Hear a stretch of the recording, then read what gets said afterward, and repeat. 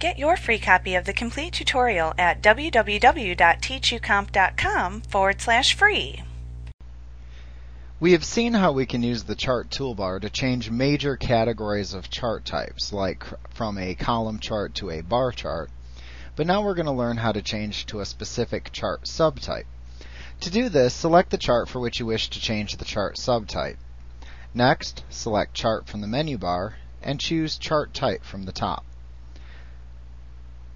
Note that if you do not see the Chart command in the menu bar, then you don't have your chart selected, which is a possibility if it's an embedded chart. Make sure you do select your chart first. In the Chart Type dialog box which appears, we can see that we can change the selected chart's type and subtype just as we selected it during step 1 of the Chart Wizard. So once again, choose your Standard Types tab, select your new chart type on the left, select your specific subtype from the categories on the right, and click OK to apply the changes to your chart. Like what you see? Pick up your free copy of the complete tutorial at www.teachucomp.com/free.